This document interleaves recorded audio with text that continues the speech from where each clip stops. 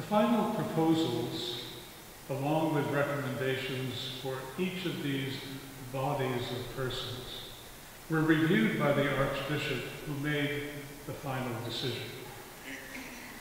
As a result, our parish will be merging with St. Mark to form a new parish effective July 1st, 2014. Everyone will attend Mass at the current St. Mark Church. The St. Anne Church building will become a worship site for weddings, funerals, and feast days. Sunday Mass may also be celebrated at this worship site at the discretion of the pastor of the newly formed parish and his newly formed pastoral council.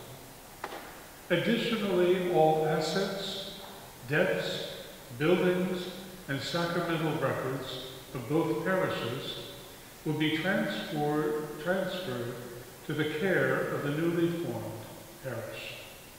This parish will be named St. Mark.